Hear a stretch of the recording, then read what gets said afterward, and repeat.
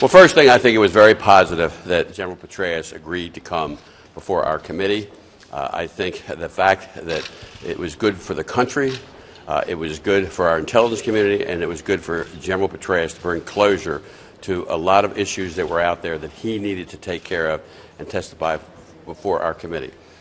We talked about the first briefing that he gave us, where there was a dispute about what he had said, and I was at that hearing, and basically he reinforced the fact that he initially, in the first 24 hours, he felt at that point, or the CIA felt at that point, that this was a protest as a result of what happened with the film in Egypt.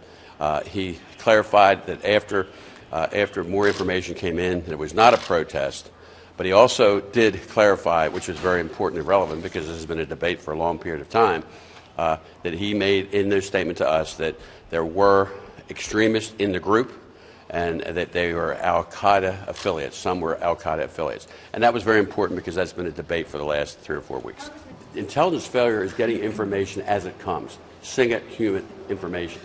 And you, in the initial situation, this is what they understood.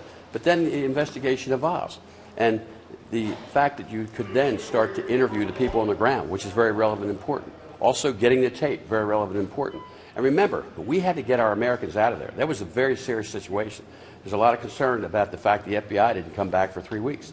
Well, the reason is that when they had to go back, they needed protection. They needed to make sure that their lives were not at risk again.